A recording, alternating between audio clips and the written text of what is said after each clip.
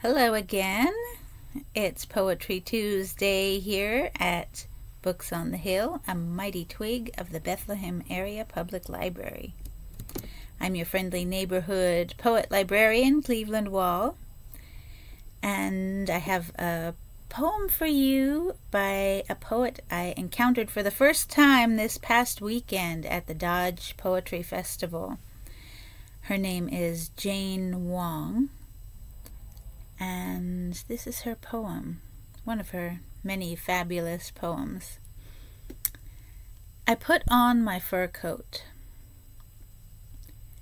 and leave a bit of ankle to show. I take off my shoes and make myself comfortable. I defrost a chicken and chew on the bone. In public, I smile as wide as I can, and everyone shields their eyes from my light. At night, I knock down nests off telephone poles and feel no regret. I greet spiders rising from underneath the floorboards, one by one. Hello, hello. Outside, the garden roars with ice. I want to shine as bright as a miner's cap in the dirt dark, to glimmer as if washed in fish scales.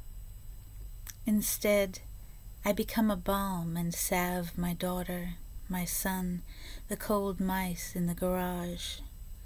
Instead, I take the garbage out at midnight. I move furniture away from the wall to find what we hide. I stand in the center of every room and ask, am I the only animal here? Okay, so that is possibly your introduction to Jane Wong, an excellent poet. I suggest you look for her books because she's pretty cool. All right, I'll see you all again next week. Thanks.